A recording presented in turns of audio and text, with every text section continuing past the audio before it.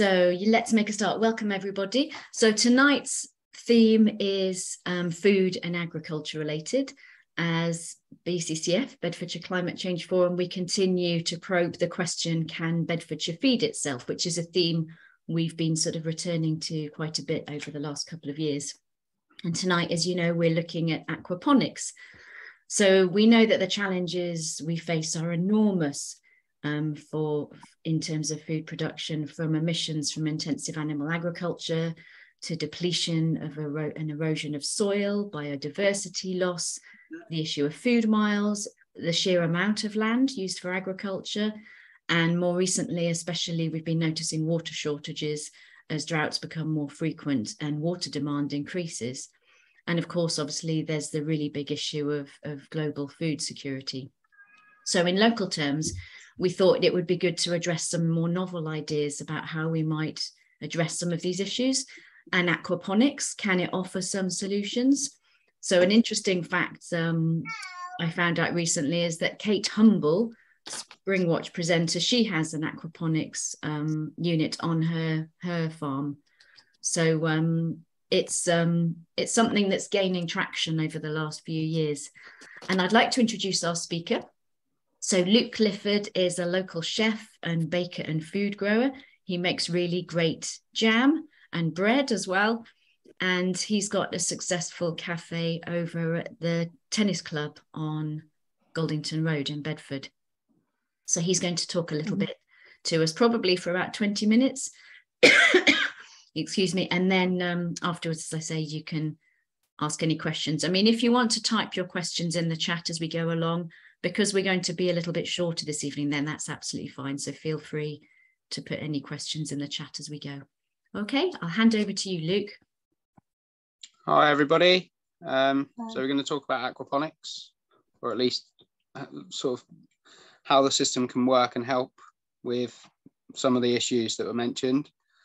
So aquaponics dates back as far back as the Aztec period, so 1000 AD. We're not sure why it hasn't quite caught on yet. It seems like a sort of no-brainer. It's a very good system.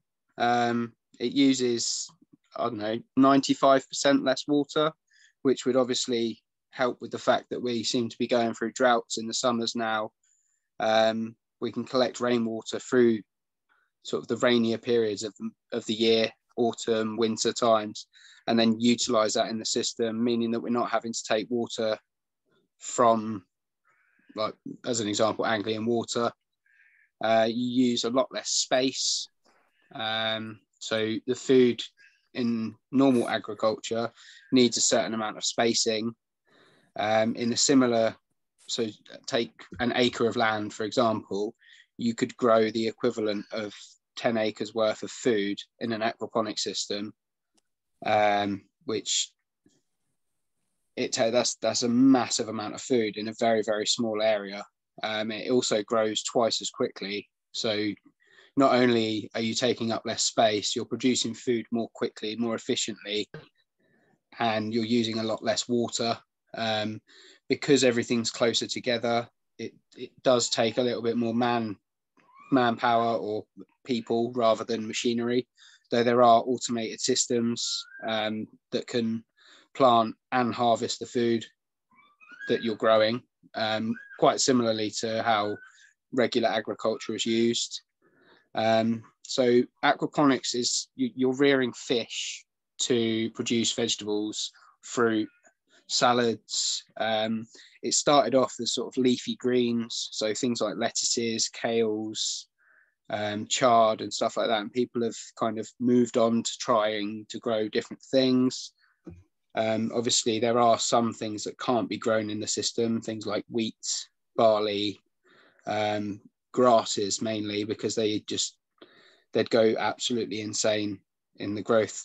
They would just grow and grow and grow, and it would just take over the entire system, and the roots would actually end up blocking the system. So yeah, going back to the fish that you're using, not only can you eat the fish depending on what species you use, various different species have been used over the years. tilapia seems to be one of the most popular, but in this country you'd have to heat the water in the winter months. So we looked at using trout.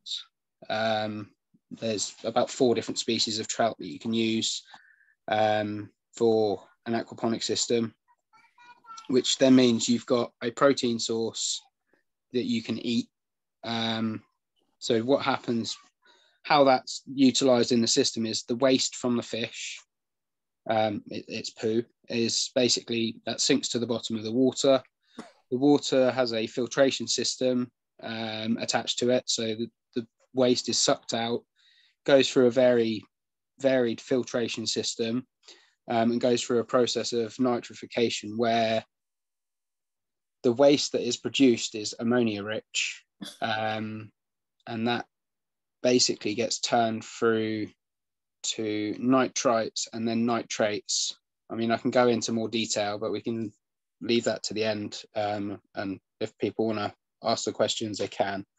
I'm not going to go into too much detail of that, but you basically have the filtration system, and then you have the media beds, or there's nutrient film technology where basically you have tubes with holes in and the little pots, and the plants are grown in those, and the water that comes out of the fish tank that's gone through the filtration system runs along and waters the roots. And this basically goes in a looped system. So the dirty water goes through a filtration system, goes through the plants, then that goes back into the fish tanks as clean water, which is good for the fish because it takes away the ammonia from the waste from the fish and the excess food that might be there. It takes away the nitrates and other various sort of things you don't really want building up in the fish tanks. With the fish, you can have multiple fish tanks. So you can have fish at different stages of growth. So you can basically have a constant harvest of fish. I think it's depending on how many fish tanks you have. I think if you have 4 fish tanks, it's every 3 to 4 weeks you can harvest. But when you start the system, the initial harvest would be about 6 to 8 weeks, depending obviously on what size fish you put in the system to start with. I would probably say to start with, you want okay size, like probably 300 to 400 gram fish, so that you've got enough waste being produced to create the nutrients for the system to work, because obviously you need a certain amount of nitrates for a certain amount of plants. So the other good thing with this system is there's no artificial fertilizers. You don't need any pesticides, herbicides. It's completely organic, as long as you're using organic seeds, obviously. But other than the fact that if you use alternative seeds to organic seeds, the whole system itself is completely organic.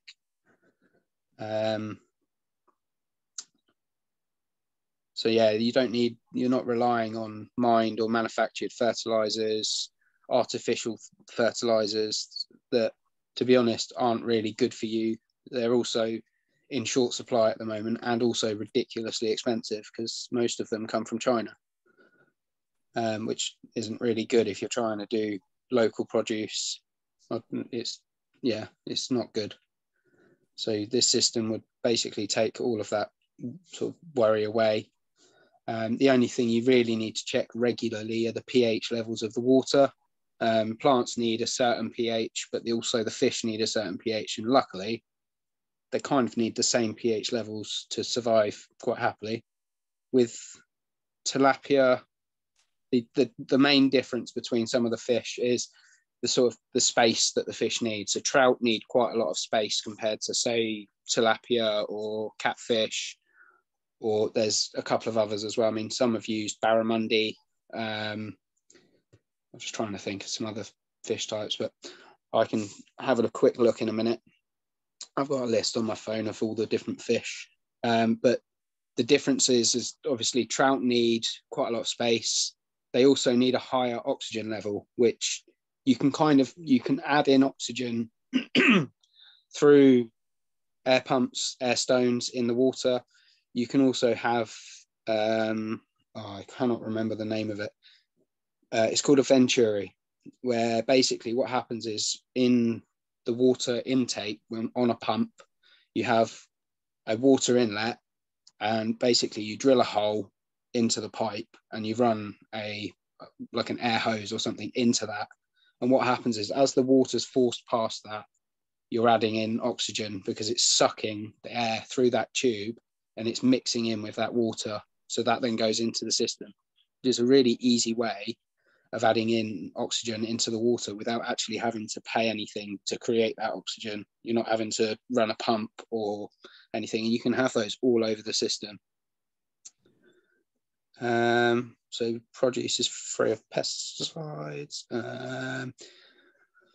So all the waste, not that there really is that much waste, as in, like, so obviously there's the fish waste, but then through the filtration system, you do end up with some like sludge waste that obviously you need to do something with, but that doesn't necessarily go to waste. You can either use it on regular farming, you can put it around the bases of fruit trees. It's really good fertilizer. It's really high in nutrients for trees, fruit trees, raspberries, pretty much any kind of bush, any shrubbery, anything really. Or you could put that into a bioreactor along with, I don't know, sometimes fish die in the system. It just happens.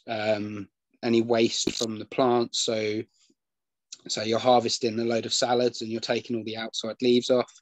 All of that can go into a bioreactor that you can then create biogas. This can be used in various different ways. You can use it in generators, heaters to heat greenhouses.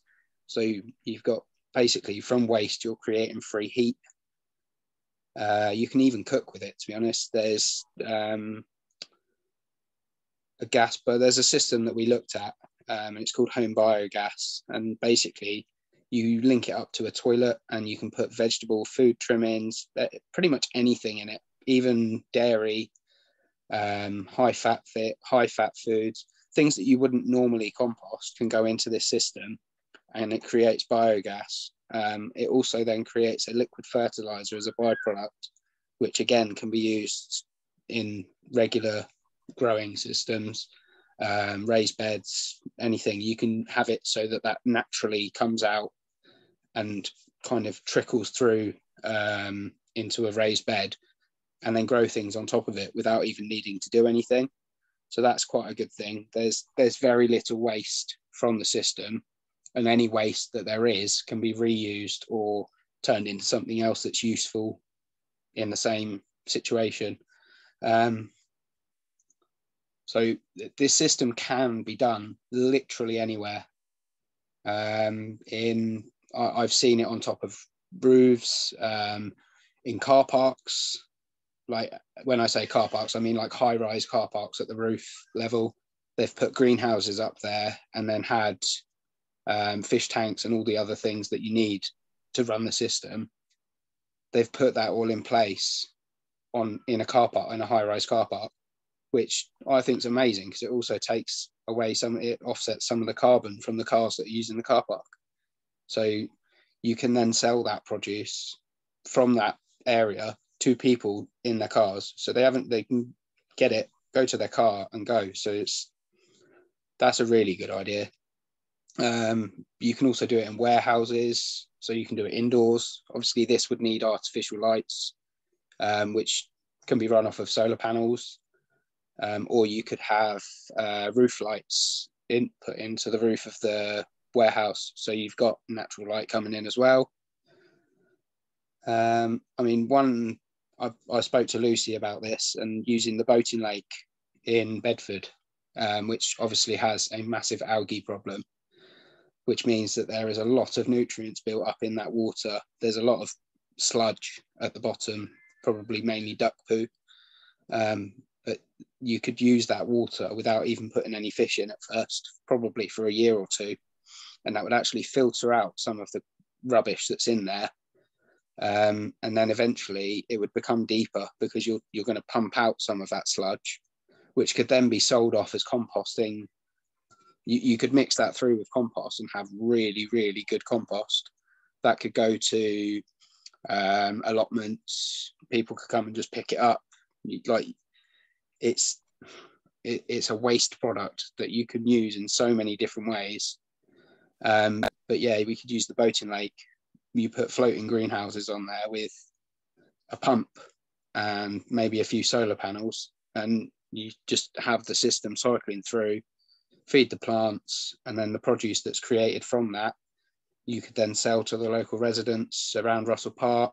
Well, anywhere really. It could be a school project. So schools can be involved where they do trips to the aquaponic system, have a little show round. We can teach them how it works. They can go away with some of the produce. You can also do it in schools to an extent.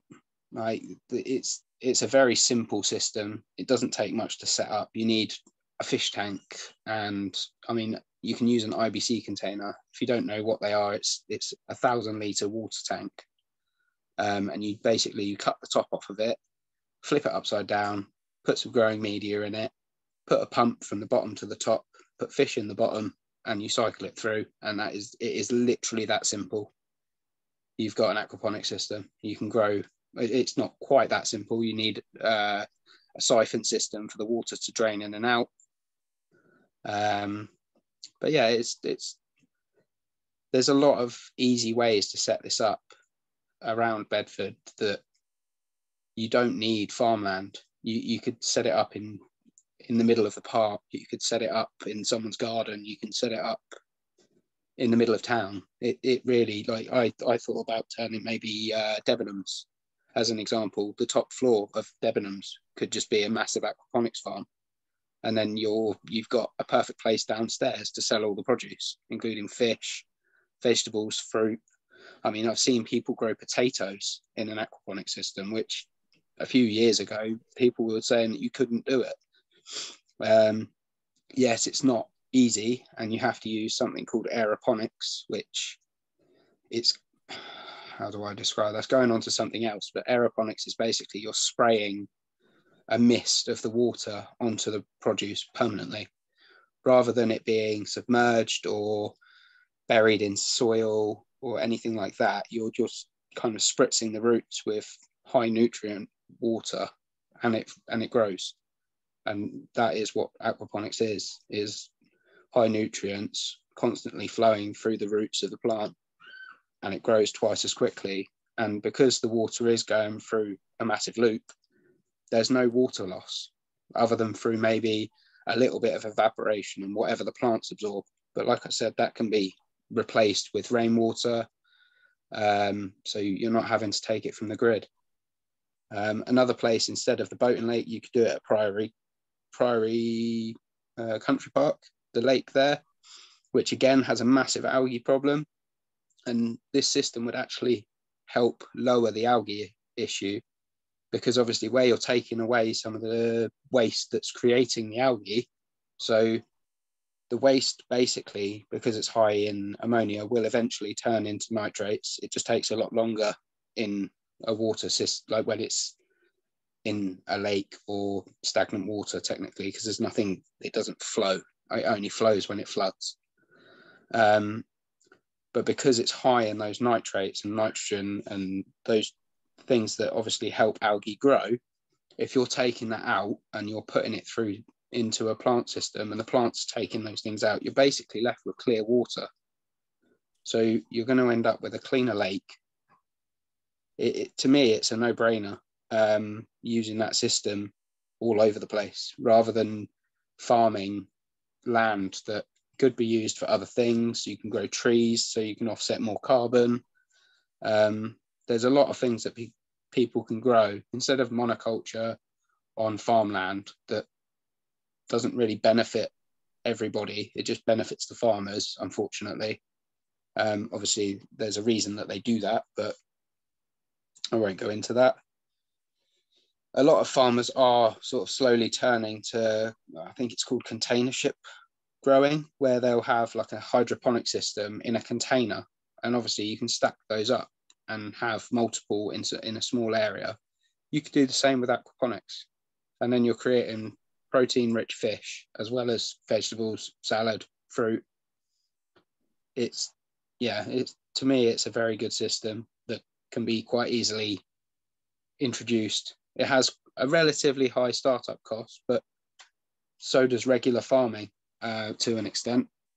The only thing that I think is better and different with aquaponics is you don't need heavy machinery. You don't need massive tractors. The only thing you're really going to need is a forklift truck. And they run off of gas, which you could probably run off of the biogas that you're creating through the system with the waste any waste you're creating. And nothing is going to landfill. Everything can be reused. Everything, even when you're prepping the fish, you can make other things with the fish. You can make, like, I don't know, smoked trout pate. There's lots of different things. You can make chutneys, jams. We would use mason bees, or basically a pollinating bee, rather than honeybees, because honeybees aren't actually good for the environment to an extent of that you'd just be overrun with honeybees in 4 years. There'd just be too many of them, and then that's a whole nother story. But mason bees, they don't sting. You can have them. They basically, they're solitary bees. They just pollinate, go about the business, make the little cocoons in the ground, and then go off and then their larvae, I suppose, turn into bees, and they continue the process. So mason bees would be used for pollination within greenhouses. You could also have wild meadows set, which obviously you can do anyway, but you would only need a 10 by 2 meter stretch on a 3 acre plot of land, and that would be enough to attract enough pollinators for that entire 3 acres of aquaponics. And 3 acres of aquaponics is like having 30 acres of agricultural farming land with the space that it uses. So I'm just going through my points that I wrote yesterday. So my last thing is, I've touched on it a little bit, but school trips. I think it's really important that we teach kids how this system works and how it can be utilised, because it is the future of growing. It's the only way we can be completely self-sufficient on an island that, for some reason, and I don't understand it, we basically fly all our food in. Not very much actually gets grown in the UK. It all comes from other countries. And I mean, we've got the perfect climate to grow nearly every type of food. I think, unfortunately, supermarkets have kind of ruined that by having, well, as an example, having peppers all year round. They are ridiculously expensive, but you could grow them in this country and they would be cheaper. They're better for the environment because they're not flying from another country. They're fresher because they're not flying from another country. And there's a lot of benefits to aquaponics, a lot of benefits. I think that's pretty much it. I mean, I've rambled through that quite quickly. I feel like I've spoken for about half an hour. You've given us a fantastic overview. Thank you, Luke. I mean, you're very persuasive, because you've talked about the hugely reduced water use and the hugely reduced land use, freeing up land for rewilding or other purposes, homes indeed. You've talked about local food and the fact you're not having tractors and diesel, maybe a forklift truck, whatever. You talked about the efficiency, the speed they grow. I mean, there must be a catch. Well, we've got some questions in the chat, but can I ask you first, what is the catch, apart from the expensive setup? Why isn't this becoming really popular? It's really niche still, isn't it? I think something I thought about a while back was, I think it's similar to oil and why we still use fossil fuels. And I think because people have already outlaid millions and billions of pounds on equipment and stuff, they're not going to change until that equipment needs to change. So things like combine harvesters and JCB tractor, they're like, they're not cheap bits of kit. So for farmers to just turn around and go, oh, I'm not going to use that tomorrow, I'm just going to start an aquaponic, it's a massive expense when they can still keep making money doing what they're doing now. But unfortunately, like with oil and gas, it needs to change. So it's that shift. It's that shift getting people to move across to something different. We have got at least one farmer in the room, so I don't know if they might ask a question later. Anyway, we'll see. It'd be good to have some challenge from a farmer. I just saw a question pop up then about Priory. I don't know how to see that. Yes. Do you want to read out the question that you want to answer? Are you asking me? Because I can't see it. Excuse me. I'll read out the question. Maybe I'll just start from the top because there are some good questions. Yeah, go for it. And anyone else who wants to type anything in or raise your hand, then yeah, do feel free. There aren't too many of us, so it's absolutely fine. So John Purdy said he's asking about, is it essentially a closed loop system? He says the only input you need would be power to run the water pumps, and perhaps, excuse me, perhaps heat and light for the fish and plants, depending on what you're using. So what external inputs do you need? That's entirely correct. So that it is a completely closed loop system. Okay. So the water goes, basically whatever water you've got in the fish tank goes through the filtration system. That then goes into the plants. The plants take the nutrients and stuff that they need. That then goes back to a sump tank, and the sump tank is basically that just stores the water so that the fish tanks don't overflow. But that then it gets pumped back into the fish tanks as pretty much clean water. Obviously, I wouldn't say drinking water, but it's definitely a lot better for the fish than it was if nothing was filtering it. So as an example, Priory, the algae and stuff and the bad things that grow in that water, that happens because of those things. Basically too much nitrates, nutrients, ammonia. Too much ammonia will basically poison all the fish as well to an extent. So yeah. I've just found the questions, by the way. Lucy, John here. I just asked a supplementary question there about does the food for the fish come from within the system? No, so that would be added separately, but you add that 2 or 3 times a day. And I mean, that can be put on an automatic feeder. And that's just a protein-rich food, basically just a fish food. So it is. I've had a look, and there are some organic fish foods that you can purchase. You could also make it yourself to an extent. What sort of fish food is it? Forgive us. How do you mean? What sort of fish food is it? What's it made from? Plants, other fish, various different things. Hang on, I've got one second. So I had a link to it because I was interested to find out how much it was, and that was the main reason I was looking for it.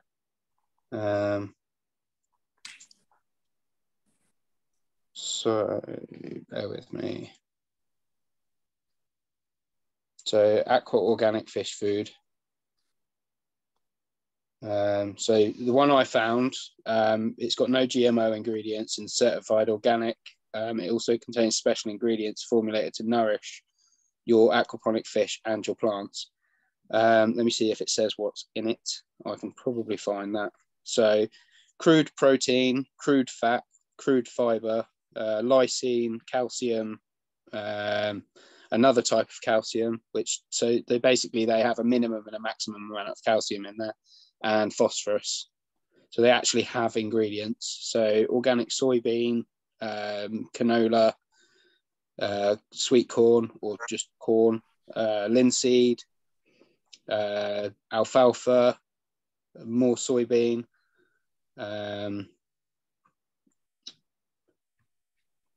Okay, so I get the picture anyway. Yes. Yeah. So arable crops, basically. Yeah, basically, to an extent, certain things that you probably wouldn't be able to grow in an aquaponic system. But then that's those things. Alfalfa can be grown in an aquaponic system. there's a massive system that's been created in America that they basically grow tons and tons and tons of alfalfa, because obviously a lot of their beef cattle eat alfalfa as, yeah. So they've come up with a relatively good way of growing it, I think. Excellent, thank you.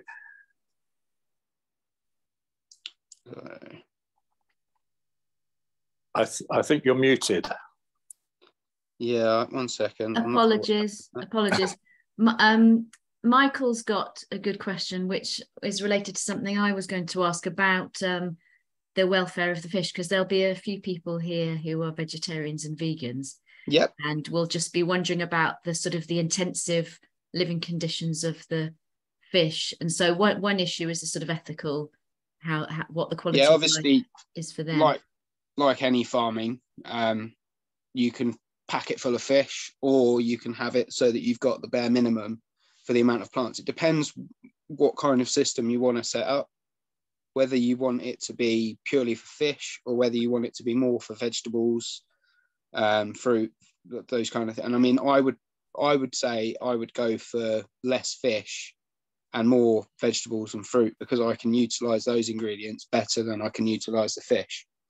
The fish also take a lot more processing, because obviously you've got to dispatch them, you've got to prep them, you've got to clean up the waste from them and all of those things. So I did have, bear with me, I'll see if I can find the stocking like limits, because that is important. I had it written down, it's in my notes. And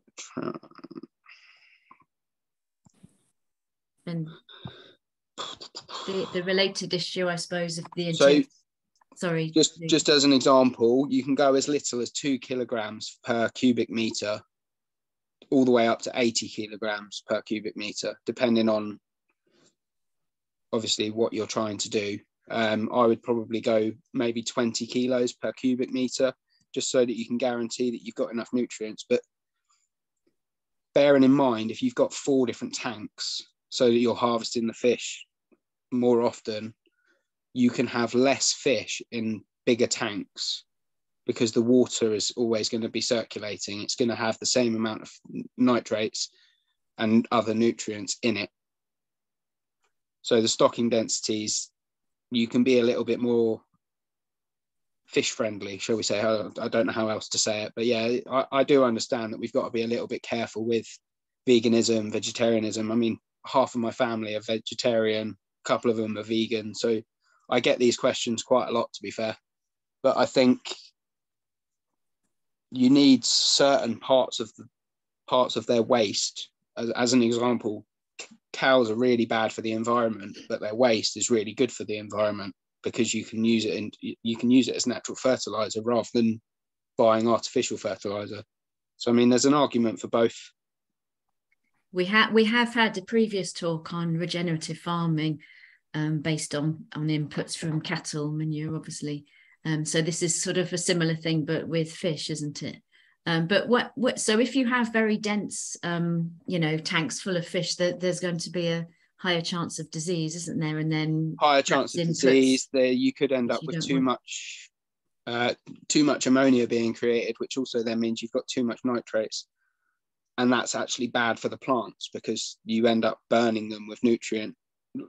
Like you can have nutrient deficiency, you can have too much nutrients, and that can actually kill the plants as well. So that's one of the drawbacks, is you've got to kind of manage the amount. But you can use computer systems now that can kind of tell you how to figure out what you need to do. It'll add in, so you could have a holding tank of water. So basically you have the sump tank, but what you could also do is have rainwater that you can add into the system to dilute the nutrients, if that makes sense. So if you did end up with too much, you could, and then if it went too low, you could just add some more of that water from the sump tank back into the system, and it kind of balances itself out. Yeah, so like any farming, it's finely balancing, and there's chemistry involved, isn't there? Yes, yeah, it's exactly that. Okay, so yeah, I mean, sort of for vegans and vegetarians, it's a tricky one, but the only alternative we had that is really approved by vegans is the veganic farming talk we had last year that's available on our YouTube talk, and that relies on green manures and sort of and I mean, you could do some composting. Someone's asked a question of could you do it without fish? I mean, that's a hydroponic system in effect, which you could use green manures and things like vegan manures to do that. Yeah. But then to an extent, is that gonna, I don't know if that would be as easy as just using the fish's waste, because you've got to measure specific amounts of specific things into that water. It's just going to be a little bit more labor intensive, but yes, you definitely could go down that route and not use fish. I mean, you probably, with Priory and the boating lake, you probably wouldn't need to use fish for the first year or two, because there's so much, and I mean, there's a lot of sludge at the bottom of those lakes. It would take a long time for that to go through, and you can create a lot of nitrogen from that waste. In terms of Priory, Heather asked a question about sort of relating to labour, I mean, and perhaps job creation as well. So if for example, you were having these projects on lakes, you'd need people, would they be wading out or going out by boat? I suppose it depends how. I mean, the first systems of aquaponics were literally a raft floating on the water attached to a piece of rope. So they would pull them into the side of the lake and go and get their whatever they were growing out of the lake by standing at the edge of it. But you could have it so that it was a jetty kind of thing that went to a greenhouse that was floating on the lake. My main thing with having the floating greenhouse is if there is flooding, that greenhouse will then still float on the flooding, and you just have it so that it's weighted down so that if it does flood, it doesn't move. But no, you wouldn't really need to wade out in the water. You could just have things that walk to it. The only issue, I suppose, would be security. People getting in there and vandalizing and those kind of things. But then you have that kind of problem on regular farms, and they manage to deal with it. That's right. Thank you. Sorry, I keep muting myself because I'm coughing, and it's I'll try to remember to unmute to myself.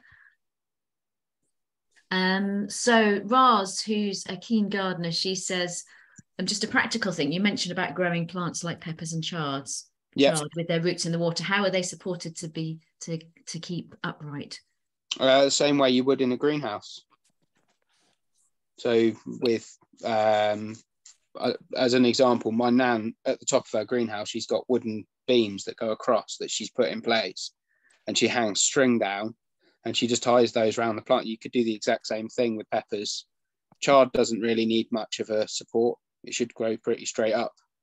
Otherwise, you've not been harvesting it enough. But yeah, peppers, tomatoes, cucumbers grow really well, growing upwards rather than just letting them trail on the floor.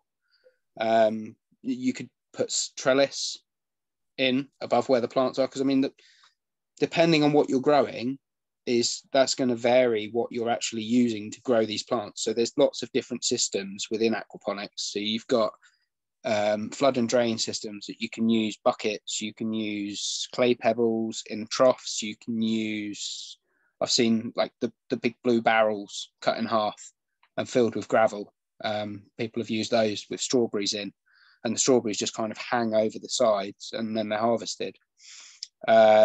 Peppers grown in buckets where the water is just constantly flowing through, but at a certain level, and the pipe goes in the top and feeds the roots from the top, and then inside at the side of the bucket there's a tube attached, and that basically the water then can kind of go in the top and out the side, and you get a constant flow of water over those roots. With something like that, you could put a cage around the whole bucket, and in a similar way you would a tomato plant or pepper plants in general. Chili is the same. I've seen people grow carrots But there's, to be honest, from what I can see, there's not a lot you can't grow. There's one guy in Australia that grows wasabi, ginger, turmeric, things like that. And I mean, you wouldn't need much to do that here, because greenhouses they definitely get warm enough from, say, like, I'd say mid-spring to sort of mid-autumn is definitely warm enough for things like ginger, wasabi, turmeric. You can grow, I don't know, spring onions. Certain things I wouldn't grow because they will just take over. So certain types of salad, maybe rocket as an example, I wouldn't grow because you just end up with a massive, like, it would basically go like grass. You just have a complete covering of it. I've grown watercress in my system. I mean, I've got an aquaponic system in my garden. It's not actually in use at the moment. I've basically just got the fish in the tank and it's just filtering through. I'm not growing anything, but it's still filtering through. The nutrients and everything is still being kept at bay, and they're absolutely fine. I just feed them less. But yeah, there's a lot you can grow. In terms of heating, Luke, so Mary asked, excuse me. Yeah, I saw that question. Yeah, what would your preferred method of? There's various different things you can do. I mean, there's solar heaters. So I don't know, it's similar to a solar panel. It's basically a black, how do I describe this the easiest? It's basically like a wooden box that's got a black inside, and then you have tubes running around it. Water goes in one end and then comes out the other end. So it goes round the loops, and you basically have that as a sealed box with a piece of glass or clear perspex or something. And you can have that on the roof of your greenhouse, and that will warm the water up enough that it won't freeze. But trout are all good down to, I think, 4 degrees. And the thing is, as long as the water's moving, it won't freeze. So the fish will be happy regardless. Plant-wise, heating, you can, like I said, you can use the biogas that you're creating to run heaters, which you're not using natural gas. You're not taking fossil fuels. You're creating a product from waste that you're then reutilizing in a system. So you're using the waste to heat your greenhouse. I mean, I've seen people use compost to heat their greenhouse, where you have a massive compost pile and you have a load of tubes running around the bottom of it with water in, and that then goes round your greenhouse and it heats your greenhouse up. So there's a few different ways you can do it. Brilliant. That's an 18th century technique where you use compost underneath your cold frames to keep it warm. I mean, same principle. I mean, if you're doing it on land as well, you can use geothermal heating, where you have tubes in the ground at a certain depth. You pump the air from the roof of the greenhouse down into those pipes, and basically what happens is you can use it to cool it in the summer and heat it in the winter, because the ground at a certain level is always the same temperature. And if you're pumping warm air through the summer months into that ground, during the winter months, that ground is going to be a few degrees warmer than it would be in the greenhouse. So you can then utilize that to stop your greenhouse from freezing, so you can grow tomatoes through the winter. I've seen that done. That's quite a clever idea. As I can out Julian as a local farmer. Julian, what do you think about this? Have you come across this much before? Do you know any farmers? We farm next to the biggest vertical farm in Europe here, on Elms Park. Yes, they've got an open day tomorrow, haven't? Well, they've got Corey can tell us later. Actually, they've got a session tomorrow you can visit. Which I think is brilliant to have here. I'm just an old-fashioned 1960s farmer, really, but we are trialing some organic strips and regenerative strips as well, to see how we get on, because I think you've had a much more expert regenerative farmer than me on only a few weeks or months ago, but certainly the pressure on input prices is making some people think. I think a lot of us, I'm a beef farmer, or a serial killer, as some people look at it. And that, you know, there's so many different systems. The low input systems, I mean, our cattle are purely grass fed, and maybe a bit of straw in winter, but they're an old style breed, not a modern breed, so they're very slow. Actually, has attracted quite a lot of interest again, because again, the cost of concentrates, the concentrated feed, not dissimilar from your fish, actually. I mean, you'll probably have feeling that pressure on the fish food side too, except it's much smaller scale. Feed is very expensive by and large at the moment, because of the war. So that these old style things like slow growing cattle that they're very low risk in the modern world, because as long as you own your land, they're feeding off the land, and they're refertilizing it too.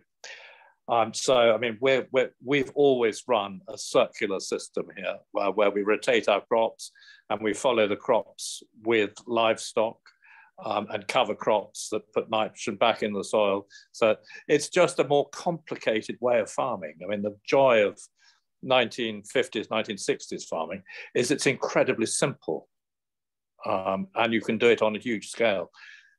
I did a tour of, sorry, I won't drone on, but I did a tour of agroforestry farms around Suffolk and Cambridgeshire on Agroforestry Day this year. Absolutely fascinating.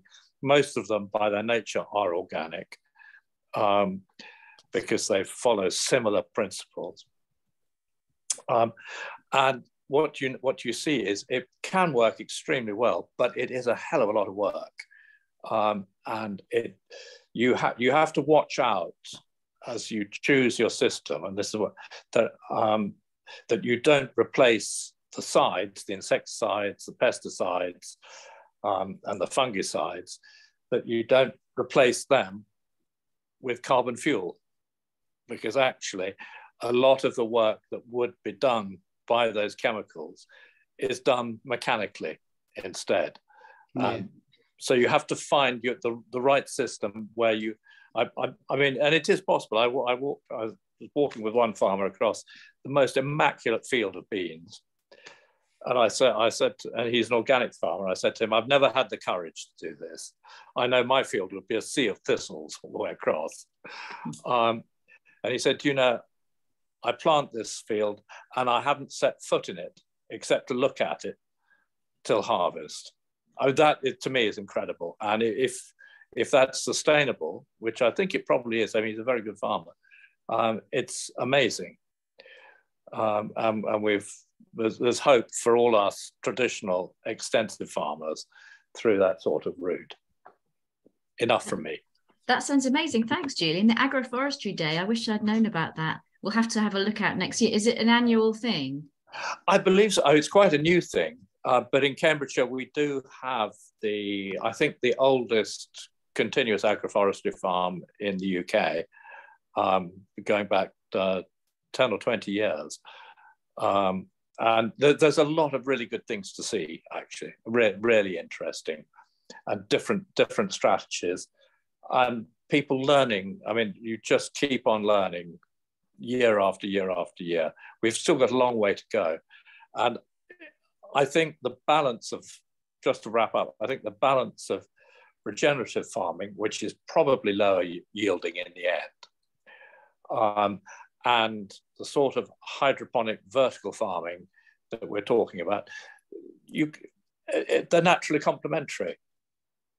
And you know, I don't know if you've been down that amazing old tunnel network in London where they're growing vegetables. Quite extraordinary in South London, miles of it. And you know, if you can reduce your returns on extensive ordinary land farming and make up the food gap, and the food gap is the most important thing in the world, actually, then you've achieved something really magnificent. Because you've got to remember that all farming is just, I mean, grass is a solar panel and a cow is a battery in the real world. Yeah. Because the grass turns sunlight and carbon into food, and that's into energy, stored energy, and the cow eats it, and that stores energy in a form that many animals and humans can use. Thanks, Julian. I should at this point remind people of our veganic recording on YouTube, which I will put the link in at the end. We had Ian Tolnhurst, who's quite a well-known veganic grower over in Oxfordshire, who was amazing. But yeah, really interesting, Julian. Thank you. And you know, we need food security, don't we? We need resilience, and also we need food to be affordable, local food, locally produced. We need to stop people starving. Yeah.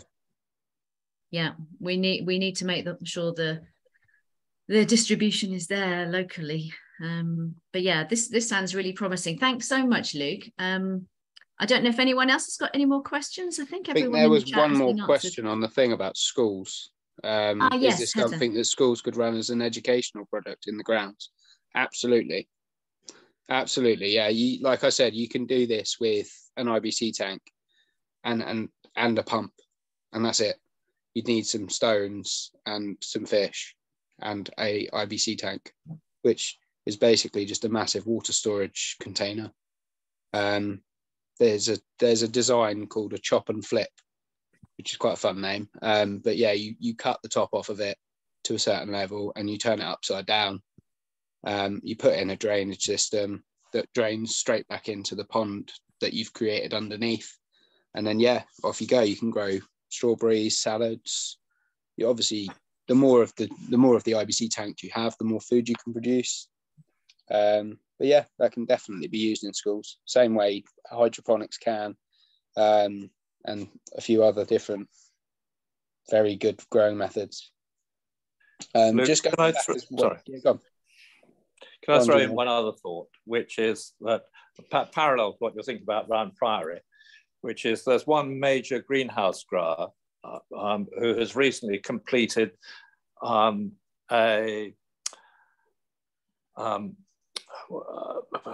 what's the phrase? A heat pump using a river like the Ouse, because you take the heat out of the river and put that into your greenhouses, and then in that case they exhaust the water back into the river, where it makes actually no real noticeable change to the environment within the river system, but it does provide virtually free fuel to heat the greenhouses. Yeah, that's quite cool. As in, what, using a turbine system to create energy to heat it, or it's like a ground source heat pump, only it's a water source heat pump. Oh, okay. It's taking the heat out of the river, because the river flows at a fairly steady temperature, particularly at the times. Like if water keeps moving, it doesn't freeze, so it must stay at a specific temperature.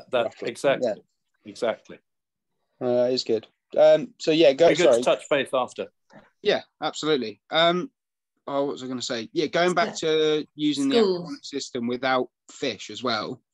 Another way you could do it is having, I don't know, as an example, a worm farm, because you can use worms to create compost. But what happens there is you get a byproduct of liquid, which is basically fertilizer. You could then use that oxygenated, mixed with water, and run that through, basically like a hydroponic system. So yes, you're going to have worms, but you're not eating or killing those worms. They just keep reproducing and reproducing and reproducing, and eventually you just move them into a new space, and you can then scale that up and scale it to the point where you basically just grow using worms to create the fertilizer from organic waste, and they will eat pretty much anything.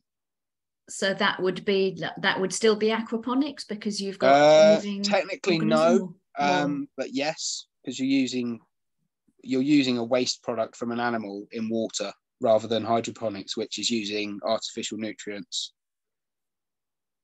Yeah. So in a way, I suppose it's not aquaponics to the letter, but aquaponics to me is using a naturally occurring nutrient in water to grow vegetables. So yeah. I suppose in some ways it is still aquaponics. Yeah. I'd have to look up the specific definition of aquaponics.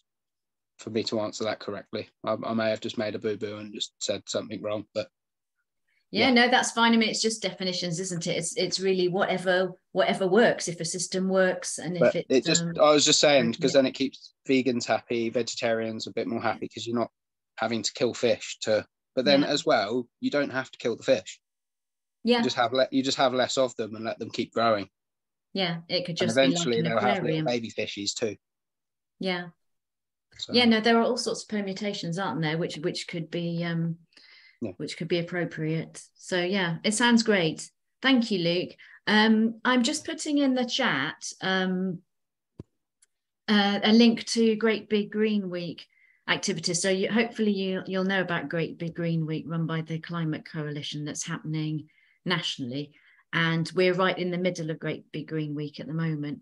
So we've got quite a few things happening in Bedford and indeed in Bedfordshire. But the link I've just put in the chat is about Bedford things. And one of the things tomorrow, very relevant to this discussion, is there's an in-farm visit you can do. Corey can tell us, hopefully it's not too late to sign up. It's tomorrow, 12 till 1. Corey, are you able to tell us anything more about it? I think it's fully booked, actually. Is it? Is there another one this week? Is it just one? She's actually had quite a lot of interest, believe it or not, because there was only 10 places per farm. Good. There's 2. There was one today, I think, and there's one tomorrow. Okay. But she is looking at doing more in future. So do keep a lookout for details. Okay, that's really useful to know. Anyway, it's just down the road, as Julian said. It's at Elms Farm Industrial Estate. Vertical farming. So without the fish, it's hydroponics, isn't it? But yeah, quite an exciting project there to have in Bedford. It'd be. I don't know if I've ever eaten hydroponically grown food. Maybe I have, and I just don't know. Maybe I've eaten. They sell through Tesco's and Waitrose and all those sort of people. So chances are you have without knowing it. Okay, maybe I have. Yeah. So thank you so much, everybody, for coming along and putting up with the Eventbrite problem, and for engaging and asking really good questions. It's been really good to have you. Do have a look at the Great Big Green Week events and share and tell your friends about it. Also, I should say that October the 19th is our AGM. So if you're interested in joining our committee, or if you'd like to come along, please do come along. And we will have something related to agroforestry as well, because we've got the really excellent Nano Macadamia Trust coming to talk to us as well, because we know AGMs can be a little bit dry sometimes. So 7 o'clock is the AGM business, 7:30 is Nano Macadamia Trust. So they're Bedford-based, Malawi linked. It's all about macadamia nut growing for soil health, for agroforestry. It's all to benefit farmers. It's about food security in Malawi. And they do a really good carbon mitigation certificate scheme. Excuse me. So I will share the link. I'm losing my voice, unfortunately. So I knew my voice wouldn't last to the end of this. Anyway, so that's on October the 19th. If you're on our mailing list, you will find out about that, but we'll also share it on Facebook and Twitter, as we always do. And here's our YouTube channel, which I'm just going to put in the chat as well, so you can look at our other talks, including the veganic one that I've mentioned. But we have quite a few. We've probably got 8 or 9 talks on there now.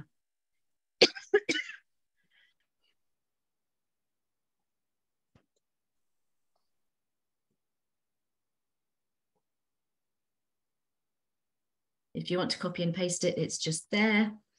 And then, of course, as I always say, I have to do a quick plug for our fundraising, because we are totally self-financing and we're just volunteers. So if you feel moved to give us a few pounds to help us carry on, because we have expenses, just like things like £14 a month for the Zoom, and occasional expenses on our website. And some of our speakers are professional people who we need to pay, because they won't come and talk to us otherwise. So, for example, authors whose living is made by speaking and writing. They charge us, which is fine because we've had great authors as well. So if you feel moved to donate, then please do. And I think that's about it until next time. So October the 19th. And once again, thank you so much for Luke. He literally dashed from a really busy day at work. He's got a 19-month-old who wants to play with him. So we really appreciate him coming and his enthusiasm. And I should really mention as well that he's setting up a crowdfunder. So he started a crowdfunder, but for various reasons, it didn't really get publicized, and we didn't publicize it enough. And we think if it started again, it will have a really good chance. So look out for that, and we'll certainly be sharing it because we think it's a really good project that could take off in Bedfordshire, out in Sharnbrook, where the plot is. And before my voice completely ends, I'll end the meeting. So thanks again for coming. Thank you. Thank you very much. Thank you, Lucy. Thank you, Luke. Thank you. It was nice talking with you all. Cheers. Very good. Thank you.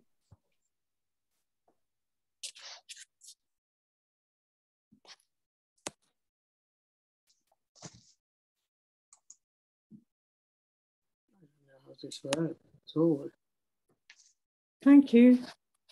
Thanks, everyone.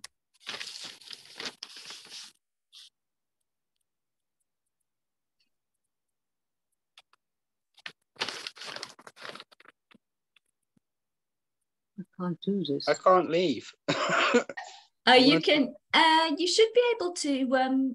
It's because my picture's come up and it wouldn't let me. But yes, anyway. if you just close it. But before you go, Yeah, go do send the crowdfunder, won't you? When you I will do. it back up. I haven't had a chance to get it done today. Yeah, no, that's fine. I plan to do it this evening.